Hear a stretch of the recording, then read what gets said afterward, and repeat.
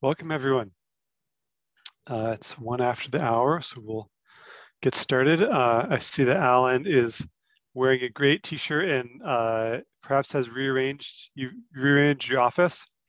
Yes, I turned my desk sideways in order to try to feel like I wasn't in the same place anymore.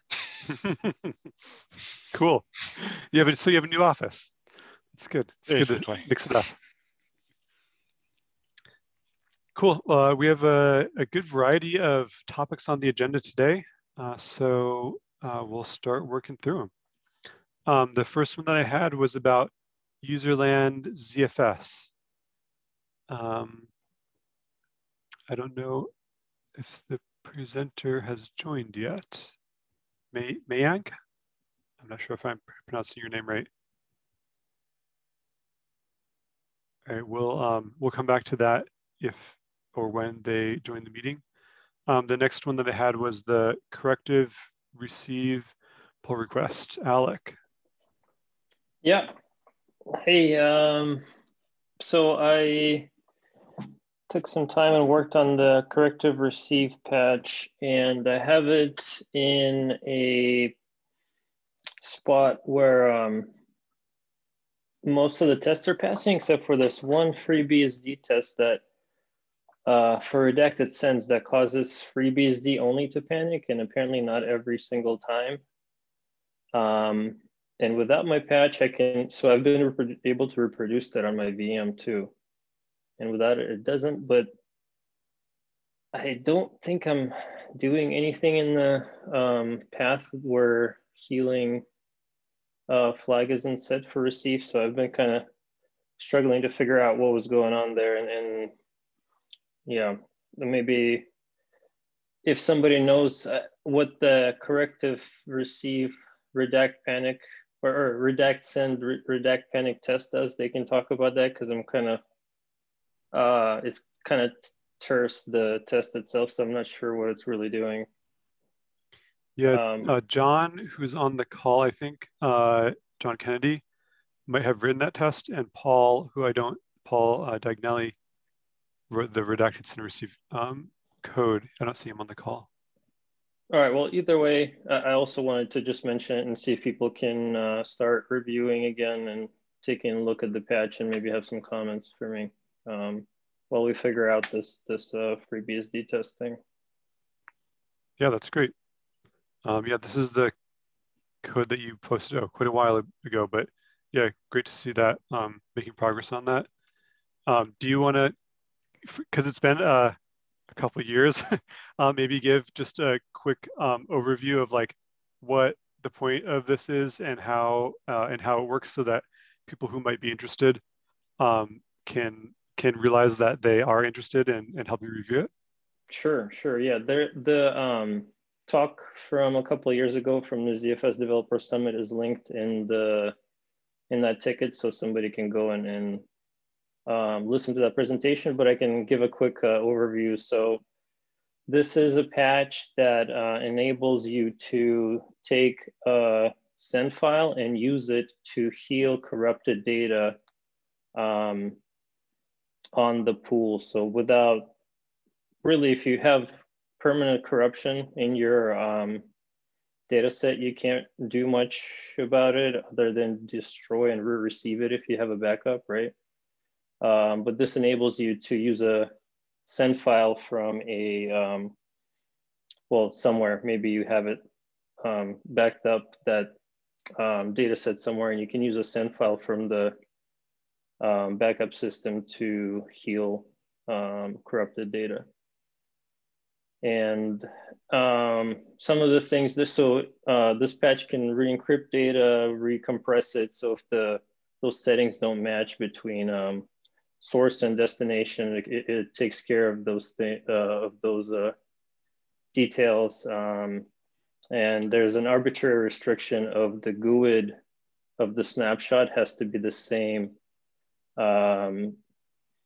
as the snapshot you're healing. So basically the send file has to come from the same snapshot,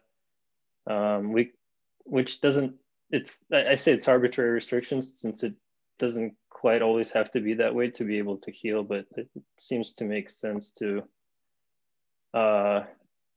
kind of enforce that and make sure that the data you're ingesting can be used for healing for sure. Yeah, that's kind of the overview. I think that should be cool. a good starting point. Yeah. And I remember back in the day there was some discussion about like tooling around creating like a smaller send stream. Did that ever happen?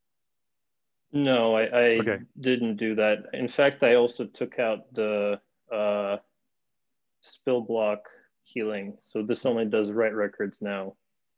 And I'm probably going to look at the spill block after. Yeah. Cool. It seems like this there's very old, also very old and incomplete PR from a Delphix intern about being able to better identify which blocks were damaged and like tell you which snapshot it appears in and stuff. It seems like that would be really helpful for figuring out like what send you need to do the healing properly, or even like generating a smaller send stream based on that info. Yeah, or giving you all of the snapshots that reference a particular block. Yeah, that's like one of the things that other PR does. I see Mark maybe nodding his head because that's one of the things that he was planned to work on, although that may be taking a back seat to some other projects that we have. Right. Yeah, so if somebody is interested in this kind of stuff, then that we could definitely point you and give mentoring to somebody who wants to pick up that PR, since we probably aren't going to do that in the next 6 months or so.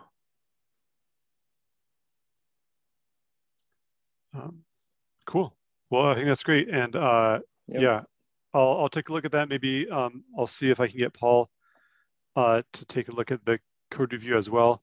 And other folks who are interested in corruption and send and receive. I think this is probably a nice pull request to review. Definitely. This is John. I can also take a look at the panic just to see if anything jumps out from the test. Awesome, thanks. Sure. That one's the assert you were talking about, where the one total was less than the other or something? Yeah. It seems odd that assert would trip differently on a different OS. Yeah, it's some kind of timing thing because the FreeBSD 12 test passed, but 13 and one other one didn't. And I've seen the 12th one fail as well, and I can reproduce it. Okay. Cool. Well, reproducers are great for getting to the bottom of it. I'm sure we'll be able to. Yep. Cool. Anything else on this before we move on to the next agenda item? Nope, I'm good. Cool. Next, Blake 3 checksum. Tino. Yeah, that's me. I'm from Germany. Hello. Welcome. Yes, Blake 3. I begin for about 3 weeks or 4. I don't know currently. It was very fast to implement, but then I had a problem with the FreeBSD support because there are undefined references in the OpenZFS .ko module. I don't know how to implement this properly into the BSD stuff. I'm a Linux only user, so I run into problems to make it ready to submit, really submit it, because now this is the problem I have. Do you have the error message posted in the PR somewhere? The testing on the FreeBSD machines shows the error. This is very clear. The automated tests? Yes, the automated tests. Yeah. And then the other 2 points under this, the SHA next or new instructions on Intel or the SHA hardware support, SHA-2. What about this? Currently in Linux, only some generic code is used, and can this be better implemented so that the checksumming is a lot faster? I think yes, or within the Linux kernel, there are already a lot of fast checksumming stuff, but this is not used currently, no? I'm not sure I totally understood, but are you saying that like within the Linux kernel, there's like infrastructure for doing checksums? Yes. And they're faster than the way that it's been implemented in ZFS. Mm-hmm. Could we make some connection so that this can be used, or is it? I expect so. I put a link in the doc. Someone else on the FreeBSD side has been working on the same thing, where we have in the FreeBSD kernel, our crypto framework has support for doing the SHA-2 offloading for x86. Mostly the AMD machines have it, whereas the Intel ones don't. But and for the ARM64. Yes. So I posted it's a bit of an old patch now, but it looks at plugging that in on the FreeBSD side, and you can just see we made a OS Linux version of it that just returns enot sub for so far, but could be plumbed to whatever function you would call in the Linux kernel to do the checksum. Pretty much every crypto stuff in Linux kernel is GPL exported, so you have to have this in mind. Yeah, so unfortunately, using the kernel encryption routines on Linux, because the OpenZFS project is not using any GPL only exports, that's not really a great option. Which is, I think, why the ICP stuff is from Illumos. So that's all code, that's CDDL license that was copied from Illumos, all the C code. And I think there's maybe some very light acceleration in there. But yeah, I totally believe that there's more optimized routines that we could use. And if we can find ones that are appropriately licensed, I mean, we could bring them in. Like if these FreeBSD ones are BSD licensed, we could potentially, copy those into the ZFS source base and replace the ICP Illumos ones. The main bits of it are assembly files from Intel or something that are. Yes, Intel is very good. And those are, I think, dual license, BSD and GPL. Yes. All right. Yeah. I know the person doing the work on FreeBSD is mostly interested in the AMD like Ryzen and EPYC offload of SHA-2, which I don't know if it's exactly the same. Yeah, I thought it is a problem with the license stuff. So this is not used the kernel API of Linux. This for sure. That would be my next question, if this can be done, but I think no. Right. The next stuff I wrote here onto the. So just before you go to the next thing, for the Blake 3, can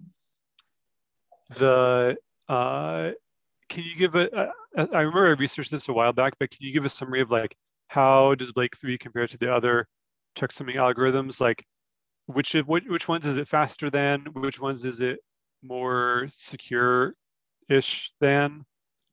Like what's kind of the, if I'm using checksum algorithm X today, I would switch to Blake 3 because of whatever reason, you know what I mean? It's about 4 times faster with the SSE2 stuff already. And with faster than which other algorithm? Faster than the normally SHA-2 algorithm. But the normally only the generic code, not the intrinsics of the CPU and so on. Because I don't have this currently on Linux. Maybe I should take the Intel code, the assembler code, put it into OpenZFS also, and then could make the hashing bench like the Fletcher 4 bench, and then you can use whatever you want because this one is on this machine the fastest. So that the administrator can choose it on the fly which implementation he wants. How does it compare to the other newer algorithms like Skyne and EDON-R that were added? It's Skyne and EDON-R. EDON-R is also a lot faster. I checked, but Skyne not really. A bit faster, but there's also the block must have some more bits, also at about 4K or so. Then Skyne is also a lot faster, but that would be also a question. Which block sizes should we benchmark? Currently, this is very fixed within Fletcher, and this shouldn't be fixed because you can set up different record sizes, and then you have also different speeds for different algorithms. So I would make the hashing bench a file where in the top each row means a different size, 1K, 2K, 4K, and so on, for the typical sizes, and then the different implementations and with the speeds also. And then user can choose whatever he wants for using Mind Plague or SHA on this machine with this implementation. Yeah, that makes sense. I didn't realize that the size made a big difference in the kind of which algorithm was faster. Yes, a lot. Cool. Plague 3 is only faster when about 1K is the block size. 1K and bigger, and then it will very, very fast. Interesting. Yeah, I mean, I'm sure that everyone's using more than 1K. Yes, I mean, 4K is the smallest I could imagine. Yeah, I don't have numbers currently because I don't implemented this the patch currently, the hashing benchmark. Should I make a pull request for such a thing? Does it make sense, or is it not wanted? Because I would make the work when it's for nothing. I mean, I would see a lot of value in just seeing the results. Like if you just made a table and we're like, hey, like on a modern, CPU that has all the extensions, here's how each algorithm performs for each block size. I think that like being able to regenerate that on demand all the time, I don't think that's something that needs to get run more often than like they come out with new instructions or whatever, which is only maybe once every 5 years or something. Maybe even hardware vendors would take this file and promote their product. It can be used for ZFS. Maybe. I don't know. Yeah, maybe. Usually the vendors don't get like that detailed, or that like ZFS isn't a common enough use case that they would spend marketing dollars on it. But the future. But yeah, maybe. Certainly they care about making these algorithms go fast for, all the other use cases in addition to ZFS. Yes. And Alan, you would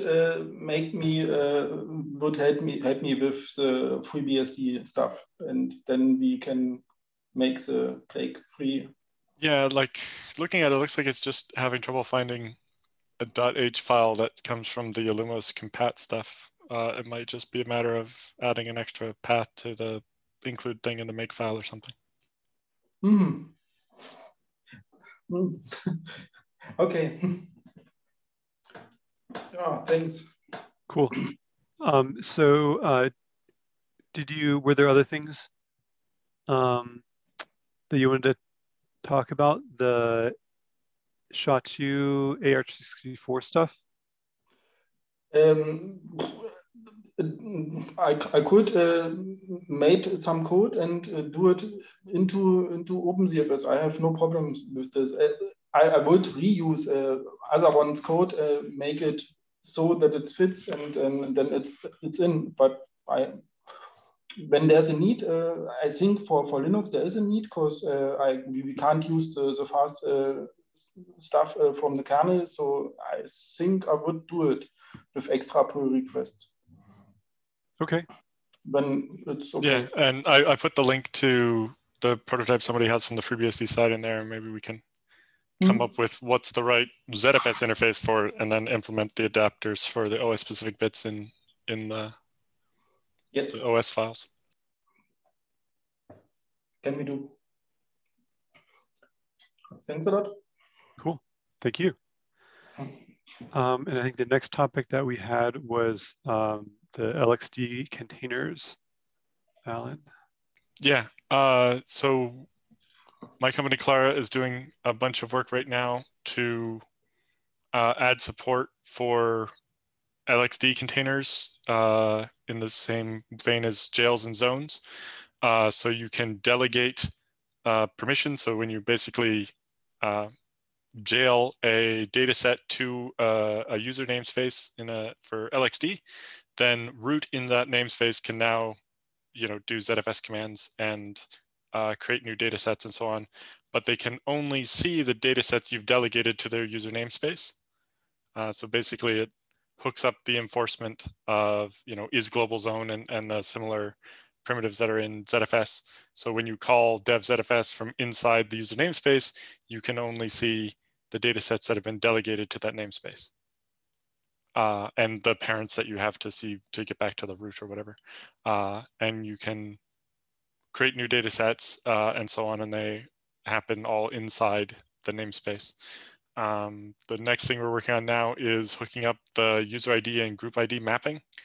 Currently, without that, when you create a file as one of the kind of pseudo user IDs inside the namespace, the file ends up showing up as being owned by user ID, 264,001, which is the actual UID in the system, but in the namespace that's supposed to show up as, a low numbered normal user ID, and adding the mapping there and so on. The main goal behind this for our customer is to be able to run Docker using its ZFS driver inside of a unprivileged LXD container. So they can run their CI stuff for multiple projects on the same machine. And inside the container, Docker can do the ZFS creates it needs to run that way. But we're interested in what other use cases people might have for this and what test cases would make sense for it. We're looking at adding the right ZFS test suite additions for this. And the question we have a lot is, what makes sense here and what can we expect to exist on the CI machines and what won't? Our client's use case is mostly the Ubuntu LXD tooling and so on, but I imagine we'll mostly use I think it's the unshare command or whatever that you use to create a namespace in Linux for the tests to keep them basic and so that they should work on, all the supported kernels and so on. But any input people have about this would be helpful. Yeah, so one from me, it would be similar scenario, but using Podman on RHEL. So it would be a Podman container inside Podman containers to run also the CI builds.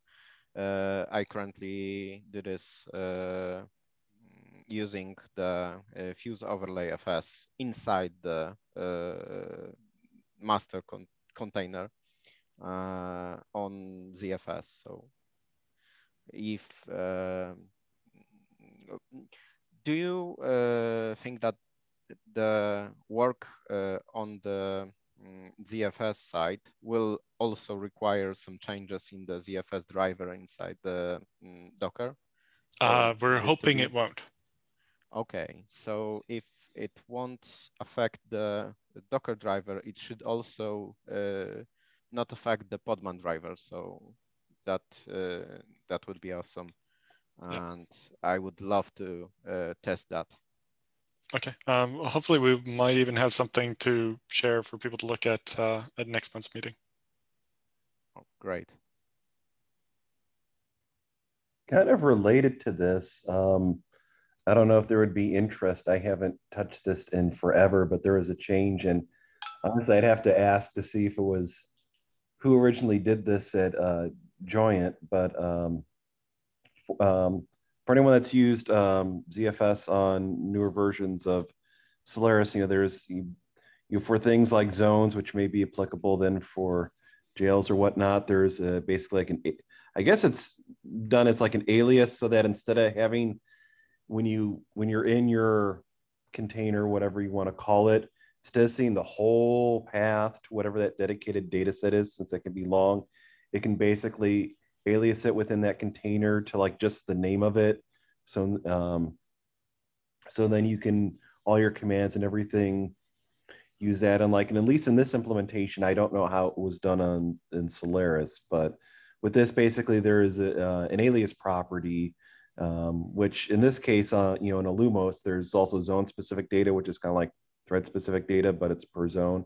And so it kind of sets the alias. So then when you issue the octals, it'll unalias the data set before it issues it. But so there's code for that. Like I said, I haven't touched it in forever because I believe though it pretty much worked. Aside, there was just some concerns where it was kind of abusing or reusing certain struct members that probably shouldn't have done that.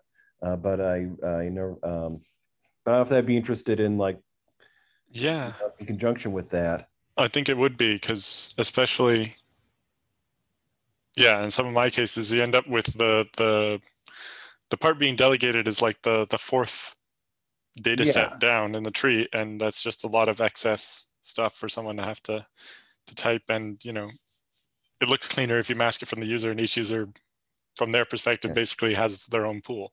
But I guess there's also potentially, it's security issues too, where you want to have that to be visible outside of your container. Yeah, it's the only, I guess, potential issue, which really, I guess, is something that could be done when you're creating the container, is obviously if you have two different data sets, where in terms of the last portion of the name is the same, that could cause a conflict. Although I think that's, probably good enough just to say, don't do that. Well, in general, we already have the concept of certain properties that you can't modify from once it's delegated, like you can't change the quota on a delegated data set unless you're in the global zone. Well, I'm just thinking, even if you... The alias is like a prefix that just always goes in front, means that it namespaces it so that you can't have those conflicts. Well, I just mean if you try to okay, you delegate two data sets to your container and they happen to have the same, the last component of each of those names happens to be the same. Of course, when you alias it, but it's probably one of those things where you could say, don't do that, or just fail, when you're setting up a container, it says, hey, that's ambiguous.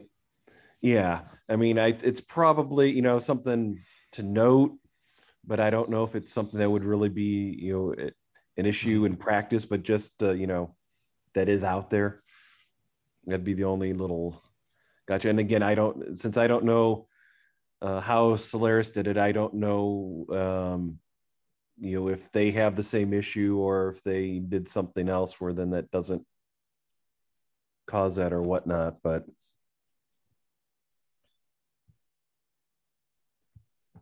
I can try to maybe something here the next couple of weeks. I can try to update that and maybe put it up for review. Then if there's interest, although the only thing I guess I'll have to figure out for the OpenZFS piece is, like I said, it does rely on what we call the zone specific data to hold the some of the there's something similar in FreeBSD that we're using, and we had to come up with something like that for the Linux one as well, to keep which namespace it's related to and so on. So I think we have an analog for that, but I'm not sure. So that may be something maybe you can, just that would need a little work and may need some testing. Because I have an Ubuntu VM. Well, I can try to see if I can. Sorry. Yeah, and I'll see how I have to set up. I haven't tried to set up the FreeBSD VM under Beehive on SmartOS. Although it should work. I think people have done that just so I can test it.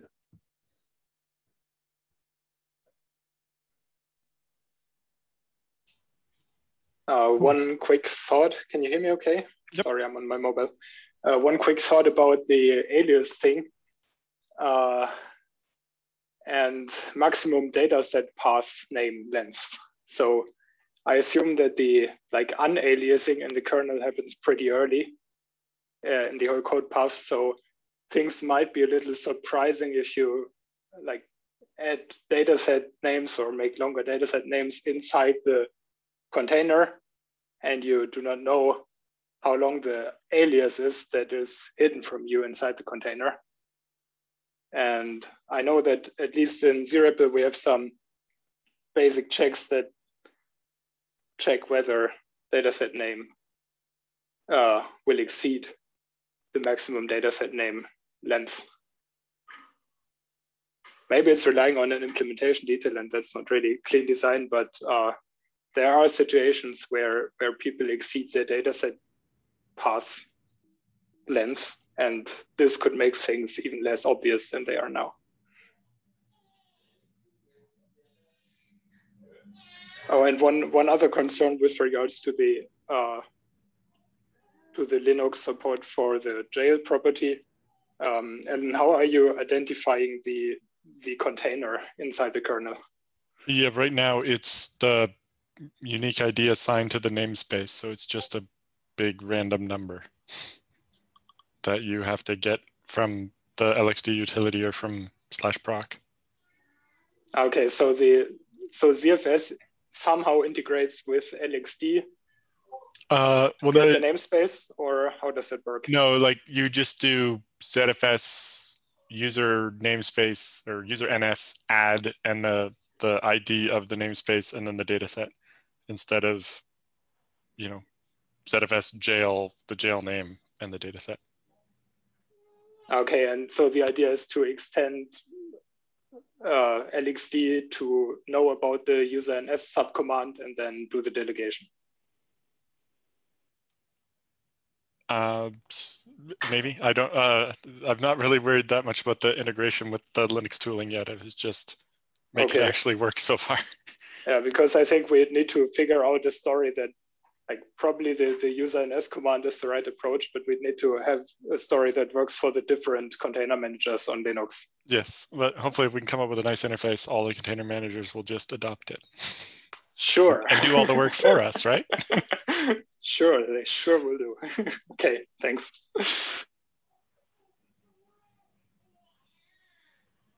Cool. I think that was all the things that we had on the agenda. If there are other things that folks want to talk about or questions, we can do that now. We could also talk about the big new project that we're working on here at Delphix, give folks a little preview and see what input people have.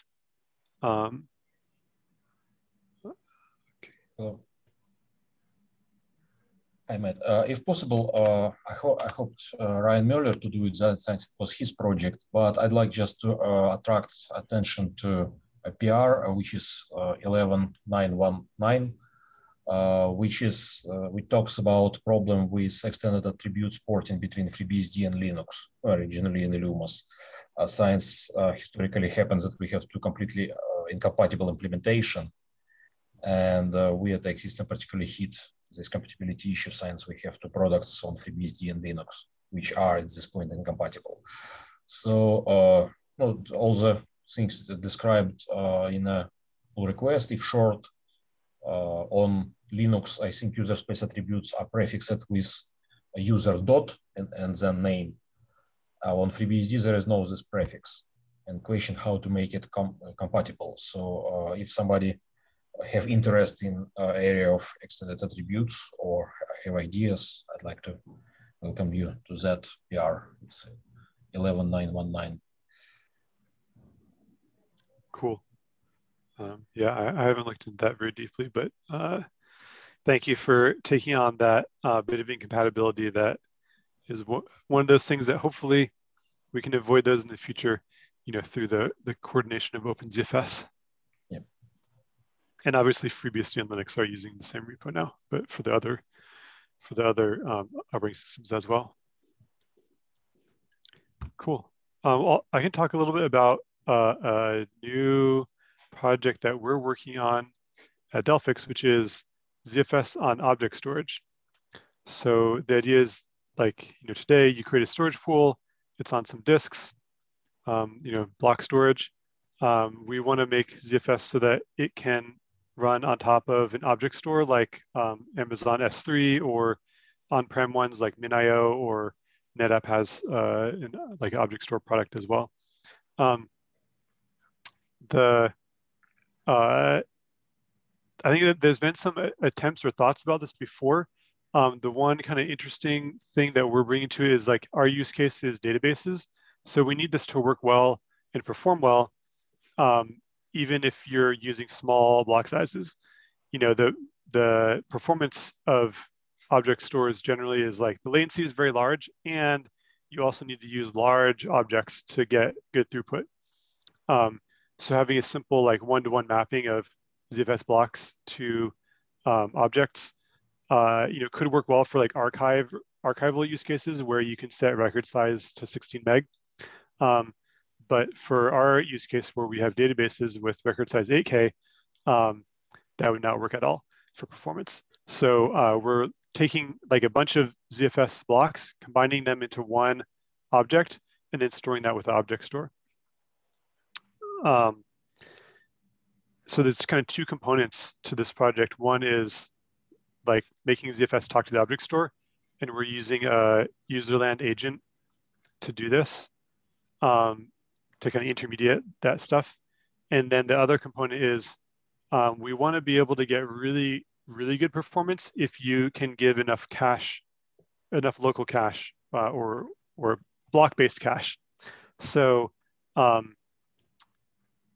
the goal is that you should be able to get performance that's similar to a block-based storage pool if you have a big enough block-based cache that you're getting, like, more than 90% cache hits in that cache.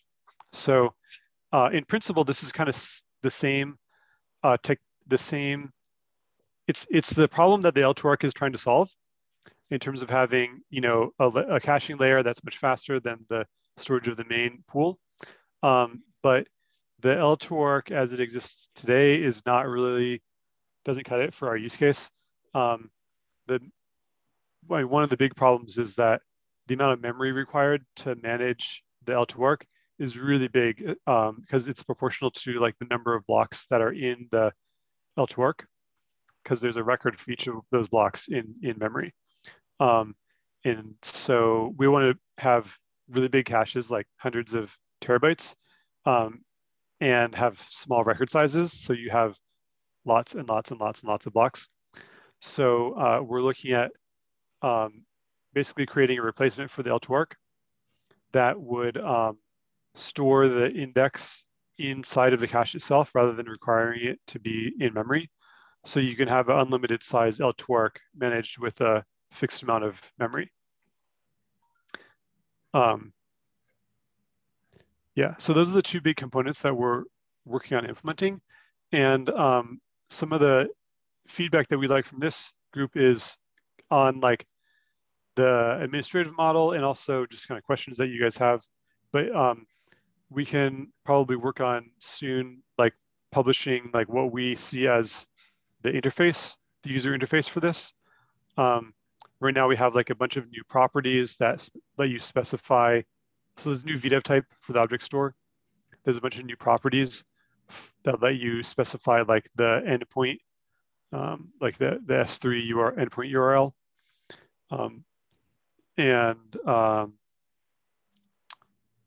Yeah, and then we plan to support other protocols as well, not just S3 protocol, but the other main one is Azure. So almost everybody uses the S3 protocol, even if they aren't Amazon.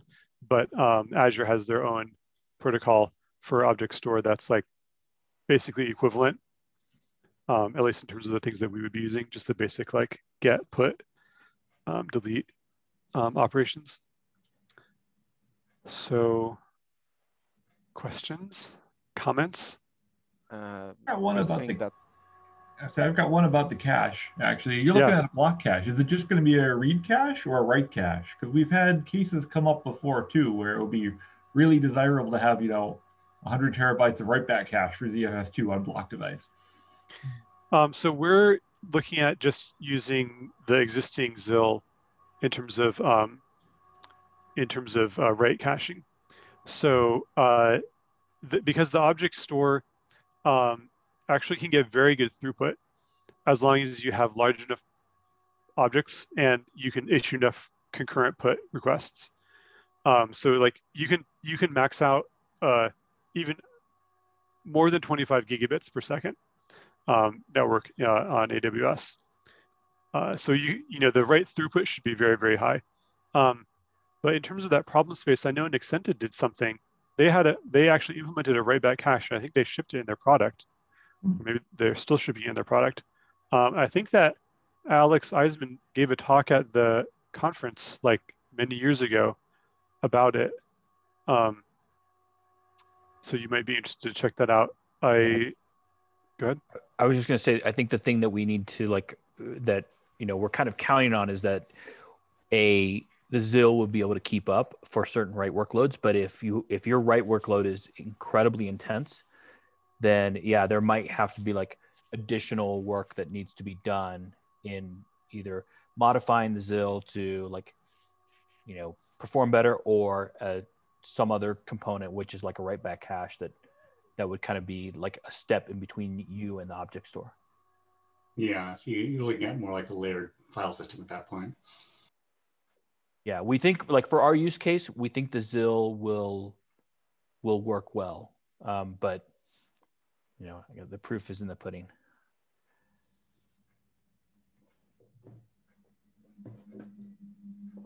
Yeah, one question thanks for the pointer to the Nexenta thing. I will definitely check that out, but that's, yeah. Yeah, sure thing. I think there's someone else who had a comment. Yeah. Go ahead, Marcin. Can you hear me? Yep. So one question from me is access to the pool, I assume, will not be clustered. It will not. Yeah, because one use case that immediately come into my head is persistent volumes for the containers in Kubernetes cluster. So if we somehow could make it work in a clustered manner, that would be awesome use case. We have had similar thoughts. The project that we're working on currently does not include that work, but attend the future conferences and hopefully we will have more to say about that.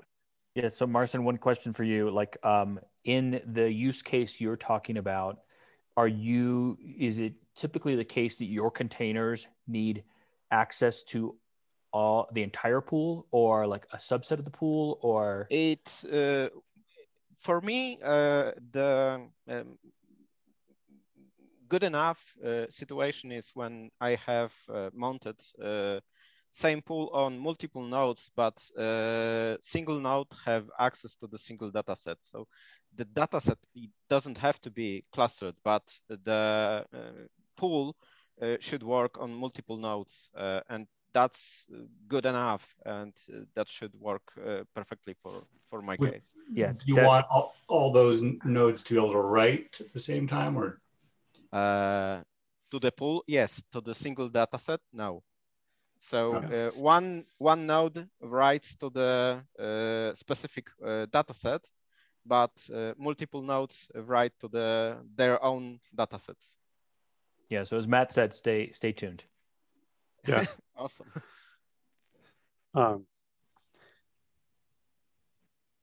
So when you mentioned using a larger block size for or object size for the object, like what kind of scale was that? And do you expect that might be flexible? Yeah, I mean, it could definitely be like tuned. The sweet spot for like performance is a few megabytes, so like 1 to 8 megabytes on S3.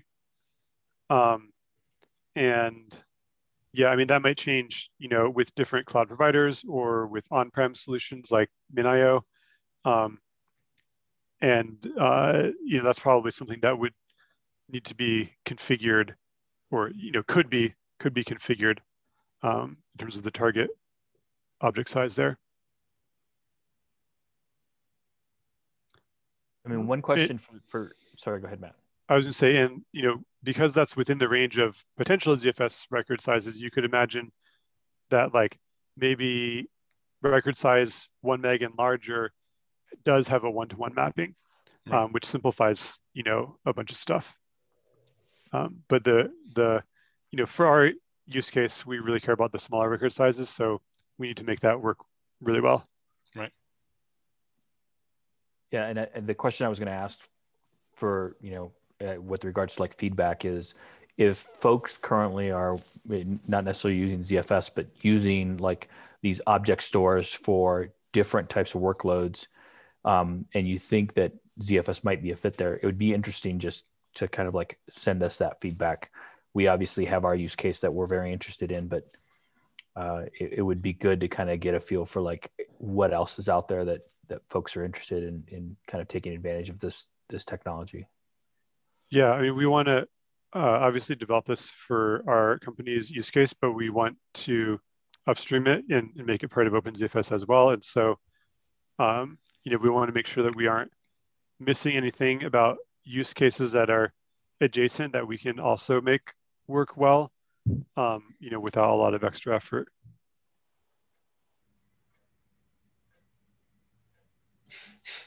Maybe like not exactly. The large block size one. Sorry, go ahead. Maybe not exactly an object storage use case, but I was thinking about like if there is some infrastructure to group changes together into object store sized blocks, right? That seems like it could have some synergies with regards to SMR drives, host managed SMR drives. Absolutely. So I see some synergies there, and if the software architecture can be made such that like the aggregation of changes into these larger sized records can happen in a way that like the next layer down can be either SMR drive or object storage, I think there is some potential there that should be like. Yeah, for sure. Yeah, you know more about SMR drives than I do, certainly, but yeah. Yeah, I mean, I think that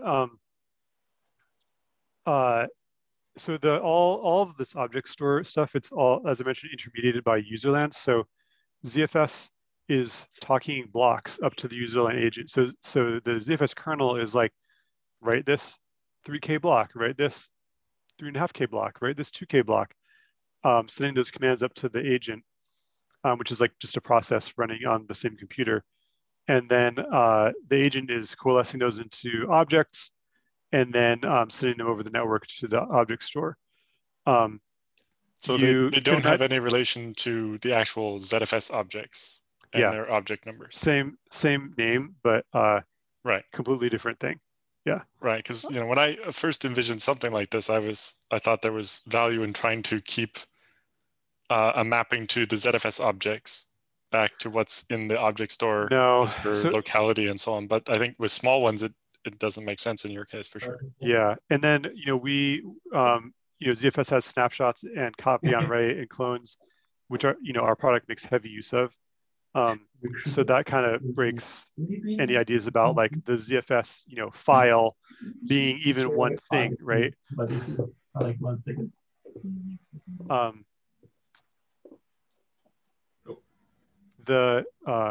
Sorry, I just lost my train of thought. So Sorry, so SMR drives. Yeah, so you could imagine like plugging in, like teaching that userland agent to be able to write to SMR, write the like objects to SMR drives instead. I imagine that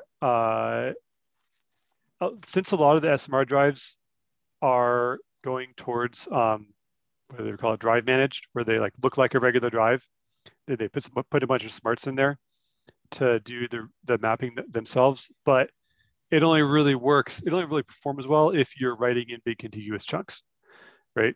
I could imagine like maybe good enough solution being to have the agent just take each object and write it, like say target object size instead of 4 megs, it's 100 megs, and then just write those as files into a non-copy on write file system, right? Like use FAT32 on your SMR drive, and then just like splat down all these huge files that are actually, contain ZFS blocks.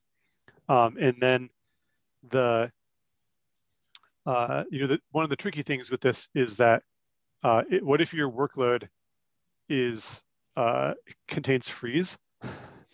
So like, what if you're actually freeing a significant amount of blocks over time, which ours does for sure. Then, in order to actually release space from the object store, you have to read and then rewrite the object to remove those blocks. You can't just like free the little bit of the object, right? You got to read the whole thing and then rewrite it out, omitting the blocks that are no longer part of it. That kind of scheme would also work really well with SMR, where it's like, okay, great, we're just gonna like remove this 100 meg file and then like reallocate another one, and then later on we'll splat another different 100 meg file over where that one used to be. I could imagine that working really well, kind of not being 100% optimal, but like good enough that you would get good performance even with small record size and random-ish access. Yeah, really the way, I mean, we've kind of architected this because we have this new VDEV type. You could, you can imagine the SMR being driven by, a userland agent or some sub-kernel component that VDEV object now talks to. So you could implement, take the things that we're putting into our userland agent, bring them into the kernel, and then do it that way too. Like, but a lot of the principles all apply here. Like, yeah. Although I think that you would want to leverage the coalescing, right? The coalescing of blocks into a big object happens in the agent, and you'd want to leverage that for SMR. Yeah. Yeah, you'd have to pull that into like some SMR specific kernel module or whatever, like. Which might be a little challenging because we are writing the agent in Rust. So all the buzzwords. But actually, that's what I was thinking, that taking a step back and looking at the overall system architecture and what components make sense to centralize in the ZFS module. Because like I think the aggregation stuff and also the stuff related to freeing and repacking changes into different objects is logic that should be centralized. Yeah.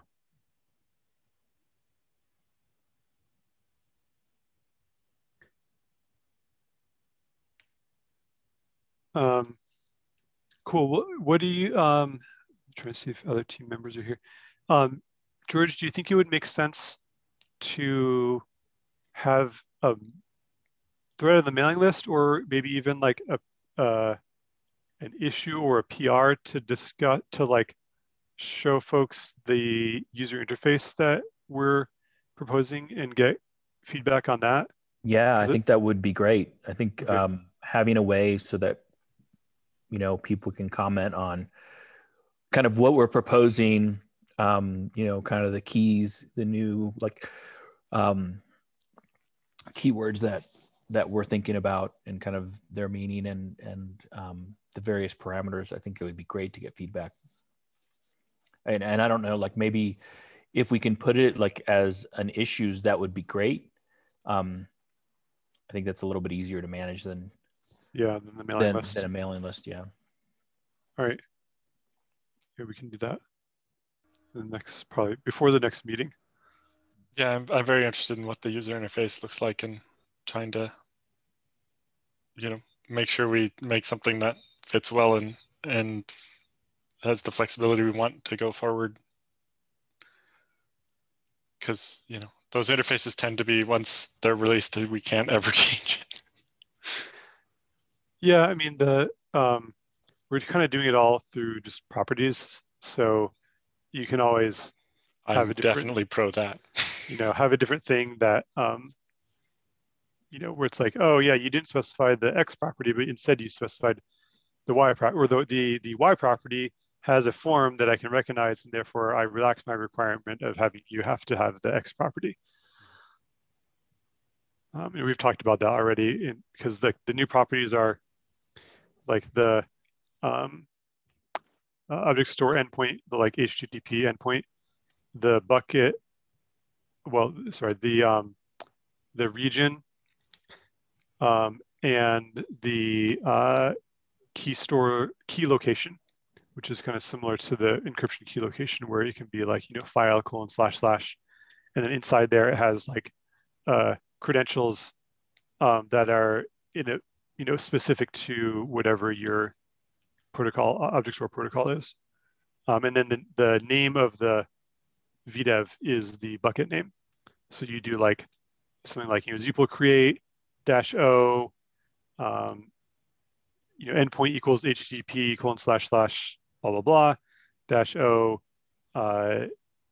region equals, US West 2, -o key, object store key location equals file : / whatever. And then S3 is the VDEV type, and then the bucket name comes after that, just like you'd be specifying like, mirror and then device 1, device 2, or whatever. Yeah, I think that's one thing we haven't looked at yet with the VDEV property stuff, is how to specify properties on VDEVs as you're creating them. Yeah, I mean, it's interesting because here, logically, these properties obviously apply to the VDEV and not to the pool as a whole, but we can kind of get away with pool properties because it's like, there's really no need, like we're planning to have it just be a requirement that if you're doing this object store thing, you have exactly one normal class VDEV. And right, you can have other VDEVs of other classes, but I guess S3 doesn't really have the same concept, but wanting to have, 2 VDEVs split across availability zones or something. Like a mirror of those two. Is that what you're saying? Possibly, yeah. Or just something where all the VDEVs wouldn't necessarily be exactly the same. But I don't know that we need to worry about it too much. But yeah, it's something that I hadn't really thought about until you started talking about it just now, is specifying VDEV properties as part of the pool creation, and how to do that in a way that doesn't end up, tacking a bunch of stuff on the end of each VDEV as you're specifying it, or each member of the VDEV as you're specifying it, because that gets really ugly really fast. Yeah, we thought about that, and we're kind of like, well, we can just get away with having these be pool properties because we're only going to let you have one object store VDEV in the pool, and so we know which one they apply to. But it is a little wacky. I don't imagine I want to, I guess, put it on the agenda for next time. Zpool status as exposed as pool properties or something, so that you can get it more programmatically, and some of it. The problem right now is most of the way it's constructed is all done in the user space bits in libzfs and in the Zpool command line tool itself. And in the properties, we'd fill out the text on the kernel side instead. So that's why I haven't done it already, but I'm very interested in being able to do things like get the current scrub or resolver progress by getting some properties, and being able to make better GUI displays of that and so on. Yeah, that would be great. I imagine that you'd be getting like kind of each component of that as a property whose type is a number, right? Like, you know, yeah, number of bytes scrubbed, number of bytes to scrub or whatever. And then like, you know, building something on top of that that shows a progress bar or whatever. Yeah, but then also having one for like the action thing when it says what's wrong with the pool or whatever, and a couple other ones like that. And some of those maybe apply to a VDEV, not the whole pool now, and you can get really complicated. But yes, more properties is more better. Which brought up the other thing we talked about at some point was, do we need an extra property type like verbose or something that isn't displayed by default, but is there if you ask for it? If we're getting to, if we get to the point where we're having too many properties, do we need some like hidden by default properties, but not the hidden properties we have now? Okay. Well, yeah, that's interesting. I think we're over time, so I want to respect folks' meeting time. We'll have another meeting in 4 weeks. It'll also be at this time, 1 o'clock Pacific, on looks like May 25th. So thanks everyone, and we'll see you in 4 weeks.